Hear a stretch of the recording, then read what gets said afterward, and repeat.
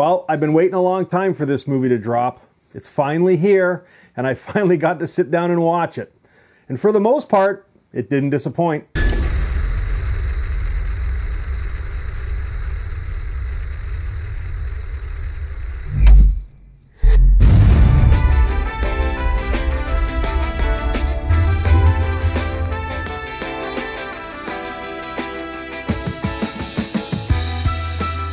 Welcome to Happywax TV. So tonight we're talking the movie The Djinn. I have been waiting for this flick. I was hoping that it was as good as the trailer made it look. How many times have we been fooled by well-edited trailers and then you watch the movie and it's a pile of shit? Well, I'm happy to say, or at least on my end anyways, I really did enjoy this movie. It's not the perfect movie, okay? There is a lot wrong with it. You have to go into this movie with the mindset that it's low budget. Even though it really doesn't look low budget, but it is a low budget movie. It's just shot really well. It's written and directed by Justin Powell and David Charbonnier. I think they did a fantastic job. I mean, the story is dead bones basic, really. I'll read the synopsis. A mute boy is trapped in his apartment with a sinister monster when he makes a wish to fulfill his heart's greatest desire. Well, pretty much Act 1, he finds the book and awakens the Djinn. Act 2 is pretty much just him fighting the Djinn. And then Act 3 is a few more battle scenes, you know, a couple tropey scenes, and then the twist ending. So, I mean, it's not rocket science, this movie, that's for sure. It's bare bones basic, really, as far as plot and synopsis go. But I liked it, and it worked. It's low budget. I think one of the big things people are going to say if they say negative things is they wanted to see more of the creature or the Djinn in this movie. I wanted to see more of it too, because when we get the reveal of the creature at the very end, I liked it. I thought it looked slick. It almost, well, I mean, you can see it in the trailer if you watch the trailer, so I'm not giving any spoilers here.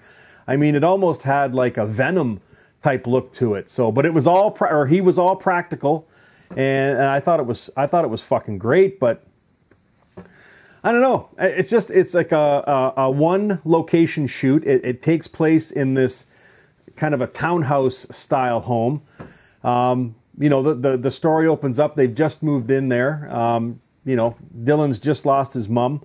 We kind of learn through conversation between him and his dad. Now, Dylan's a mute, okay, so he can hear but he can't speak, which kind of adds to the tension in this movie. I guess, not really tension, but just, I don't know, it just, you feel for this kid because he can't yell out when he's scared or anything, or he tries, but nothing comes out. You know what I mean? You kind of feel for him, especially when he's getting chased around this apartment that they live in. But we learn early on that his mother is gone. Okay, we you know, his dad makes it sound like she just left, but we learn kind of in the second act that she committed suicide. Okay, and you know, they're kind of moving in and starting their life over. Now, there's a lot of things in here that kind of made me roll my eyes, all right? And again, this is because of the basic plot. Like, you know, in the first act, we're introduced to these two characters, the father and the son.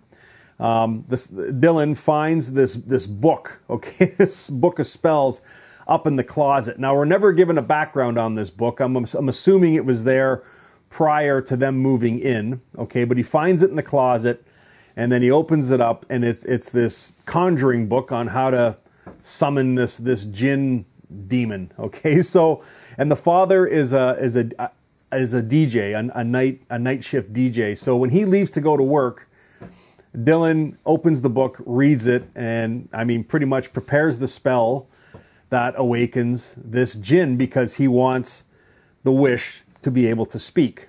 All right, so that's what it is. But again, you know, he does everything. He puts the 3 drops of blood on the candle and does the, you know, the incantation or whatever the hell it is, but nothing happens, right? So he gets frustrated and he goes to sleep. But, like in most movies, when our main character thinks that they failed or nothing's going to happen, as soon as he fucking goes to sleep, then along comes the Djinn. And that's pretty much the first act. The second act is just, you know, they fight through the apartment trying to survive. And this is where this movie kind of falters a little bit. I don't want to give spoilers for the third act, But I can understand maybe what they were doing, because these Djinn creatures, if you've watched any other horror movies that involve a Djinn, you know it's like a genie, right? And it tries to fool you whenever it can. Because I'm thinking to myself when I'm watching this in the second act, and I'm thinking this little kid is like not only overpowering this thing time and time again, but the fucking thing can never seem to catch him. And then when it does, it can't hang on to him to kill him, because basically he's got, how it works in this story anyways, is he's got to survive, I think it's an hour, okay? And then when the hour is up, he's to blow this candle out, right? And then he gets the wish from this Djinn. But I mean, the thing tries, and they obviously it's low budget, so you know the Djinn, and they say this too through the narration of the book, that it can take the form of humans, right? So when this Djinn is first formed, it sees the pictures of you know, Dylan's mom and some other people, so it takes those forms, and that's what's chasing him around this house. But I'm thinking to myself, okay, so there's a scene where he's hiding in the bathroom, you know, and he's holding the door shut, and the thing can't even bust the door down to get into him. Do you know what I mean? And I'm thinking, okay, well, how strong is this thing? Like, can you just like push it out of the way and get the fuck out of there, or what? And then there's another scene where the telephone starts ringing or whatever, and the Djinn picks it up and crushes it in its hand. So I'm thinking, okay, either he's misleading us to how much of a fucking wussy he actually is, or they've just miscast, you know, this character. But again, when you get into the third act, you know, things happen and there's a twist at the end. I don't want to give spoilers for it, but I mean, you have to expect something at the end. And then it kind of makes more sense. You know what I mean? But I don't know. There's just, it's funny through the second act watching this thing. And I like what they did too, is Dylan blinds this thing early on. So when it's in human form, if it gets hurt, it gets hurt as we do as humans. And for it to go kind of repair itself, it has to leave and then go back into its realm again. And then it has to get summoned back. So it's been blinded by the spray that he sprays in its eyes, but it doesn't want to leave the apartment because it has to catch him and kill him so it can take his soul, right? But if it leaves, it can't come back. So it's got to stick around, even though it gets beat up and smashed over the head with a fucking toilet bowl backstop or whatever the fuck it is. It gets beat up pretty good by this little kid. So I don't know. You know what? If you can get past those things, and again, this is a horror movie. It's a popcorn horror movie, and I think for a one location shoot inside this tiny apartment, you know, they made it feel kind of claustrophobic.